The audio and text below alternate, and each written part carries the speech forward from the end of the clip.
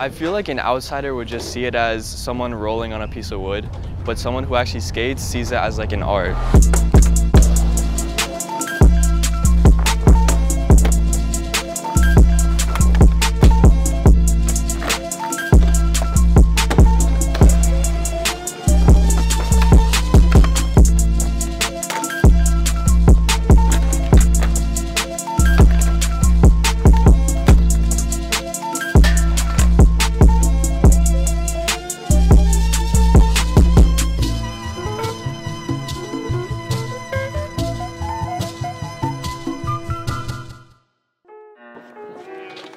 Skateboarding is a sport that thrives on originality, expression, and landing never-before-seen tricks.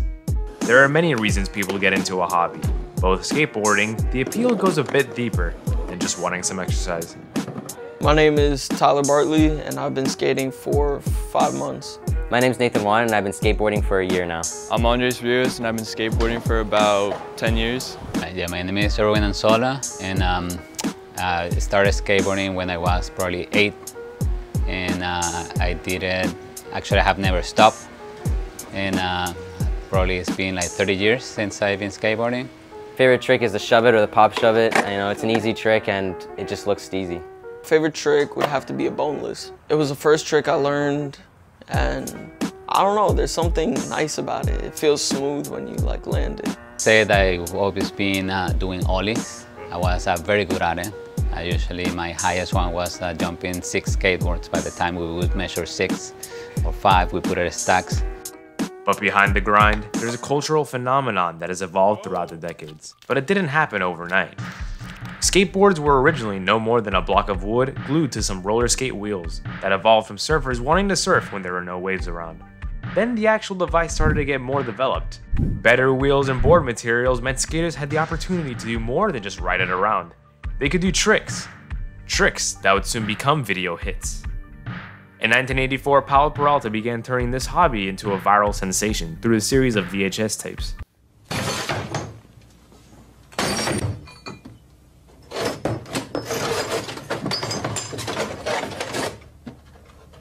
Now this is a skateboard. Skateboarding had started to garner new media attention, making way for people to see and start the sport just like surfing did before.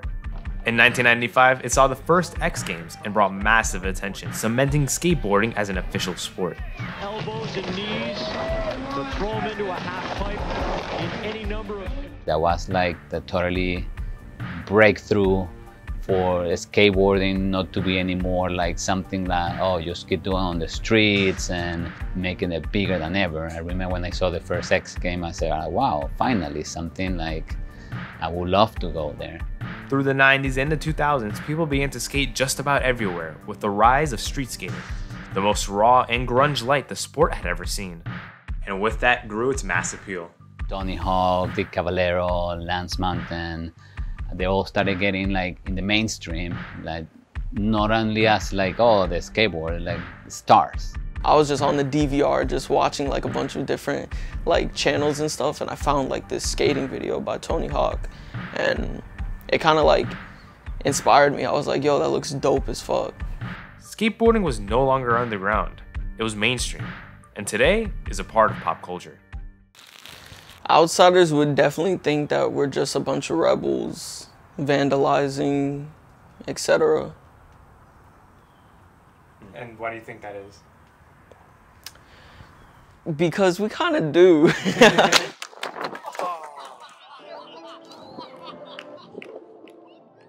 Doesn't matter what you do.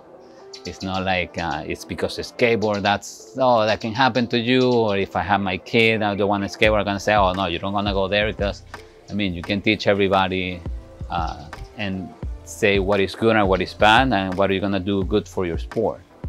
You know, the reputation for skating is, you know, looked down upon because, you know, these older people, all they see from it is just vandalism, breaking things, you know, just kids like just going around, just being bad, you know? And personally, I don't think that's the case. You know, I see people in the skate park all the time with their moms and dads, and the little kids are just skating, they're doing what they're doing, and their parents skated when they were little and they learned the good from it and teach their kids that. So I think in this generation, it's becoming in a good light.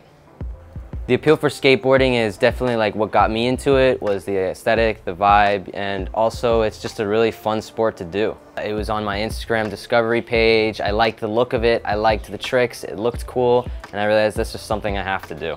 I feel like in the future, people are just gonna keep on creating more tricks, and it's gonna be like really fun in the future. Skateboarding is a gateway. It's something to free yourself from whatever, whether you want to use it as a sport, a hobby, whatever you want really. That's what skating is. It's whatever you want it to be. No matter who you are or where you're from, it's clear to see these skaters see more than just a board on wheels. All in all, I think skateboarding is, just a sport that I do on the side. It's a hobby. It's something that I like to do occasionally. Skateboarding is just a way to have fun with my friends, and it's just a way to have fun. Skateboarding is all about trial and error. You get back up, you keep doing it. It's just like life. It's just freedom.